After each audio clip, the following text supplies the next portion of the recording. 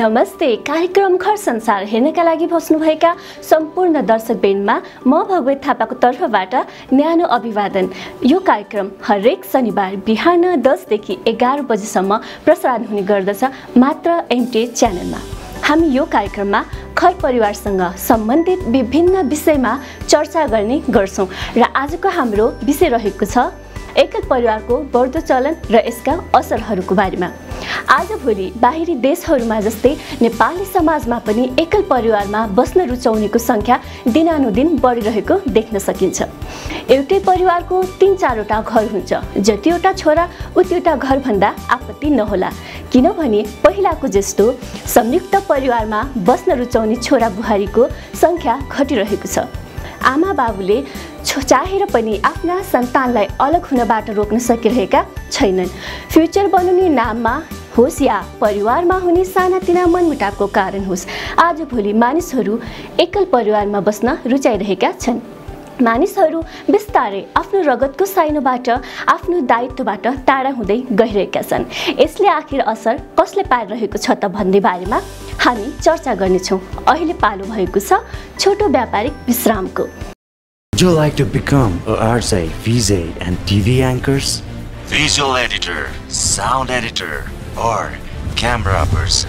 Or you would like to develop your personality and groom yourself? Come to us. We are Media Training House and Entertainment.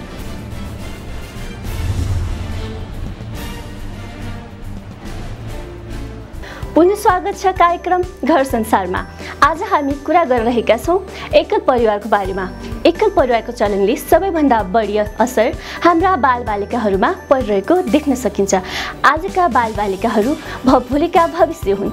यस्तोमा यदि आजदेखि नै उनीहरूको मनमा आफ्नो सम्बन्धहरूप्रति र समाजप्रतिको दायित्व, माया र सम्मान भएन भने कसरी सम्बन्ध अघि बढ्न सक्ला अनि कसरी हाम्रो सन्तानहरू असल मानिस बन्न सक्ला। संयुक्त परिवारमा जहाँ हजुरआमा, हजुरबुबा, काका, काकी आदिको माझमा हुर्कने बालबालिकाहरूमा आफ्नो वरपरको सम्बन्धलाई राम्रोसँग बुझ्ने क्षमता हुन्छ भने एकल परिवारमा हुर्कने बालबालिकाहरूलाई आफ्नो घर बाहेक बाहिरका आफन्तसँगको सम्बन्ध भनेको औपचारिक मात्र हुन्छ। आफन्तको घर जाने, भेटघाट गर्ने जस्ता कुरामा भन्दा साथीहरूसँग घुम्न जाने, घरमै बसेर गेम खेलेर बस्ने, टिभी हेरेर बस्ने जस्तो बानीहरू आजका बालबालिकाहरूमा देख्न सकिन्छ। यस्तोमा अभिभावकहरूले सचेत हुनु जरुरी छ। सन्तानले मान्दैन भनेर जे पनि गर्न दिने बानी हटाउनुपर्छ। उनीहरूको तरिकाले सम्झाउनुपर्छ र सबैभन्दा इम्पोर्टेन्ट अभिभावकहरू स्वयंले पनि आफ्ना आफन्तप्रति सधैँ नजिकको सम्बन्ध राख्नु जरुरी हुन्छ। समय समयमा सन्तानले लिएर भेटघाट गर्न जाने, उनीहरूसँग समय बिताउने, आफ्नो सन्तानको अगाडि आफन्तहरूको कुरा नकाट्ने गर्नुपर्छ।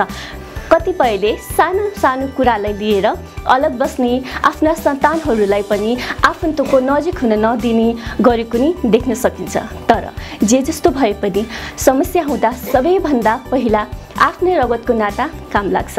मर्दा र पर्दा आफन्त नै चाहिन्छ। त्यसैले सकेसम्म एकल परिवारभन्दा संयुक्तमा नै बस्नु राम्रो हुन्छ। आफन्तहरू बीचमा बस्नाले हामी सामाजिक र भावनात्मक रूपले सुरक्षित महसुस गर्न सक्छौं। दर्शकवृन्द, अब पालो भएको छ अन्तिम व्यापारिक विश्राम दिने। Would you like to become a RJ, VJ and TV anchors, visual editor, sound editor or camera person? Or you would like to develop your personality and groom yourself? Come to us. We are Media Training House and Entertainment.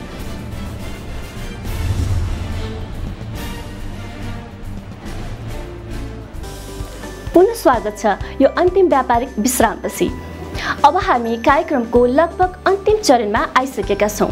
हामीले आज एकल परिवार र त्यसको नकारात्मक पक्षहरूबारे कुरा गर्यौं। यसले हाम्रा बालबालिकाहरूप्रति कस्तो असर पारिरहेको छ त्यसबारेमा नि कुरा गर्यौं र सकेसम्म एकलभन्दा संयुक्त परिवारमा नै बस्नु राम्रो हुने पनि थाहा पायौं। यदि बाध्यतावश एकल परिवारमा बस्नु परे पनि हामीले आफ्नो सामाजिक र पारिवारिक दायित्वलाई कहिले पनि भुल्न हुन्न। आफन्तहरूप्रति सधैँ सकारात्मक हुनुपर्छ र हाम्रा सन्तानहरूलाई सानैदेखि नाता सम्बन्धको बारेमा बुझाउनु अति आवश्यक हुन्छ। हस् त आजको लागि हाम्रो कार्यक्रम यति नै। अर्को हप्ता फेरि हामी हाम्रो घर परिवारसँग सम्बन्धित नयाँ विषयमा चर्चा गर्नेछौँ। आजको लागि म लगायत सम्पूर्ण टिमलाई बिदा दिनुहोस्। यहाँहरूको दिन शुभ रहोस्। नमस्ते।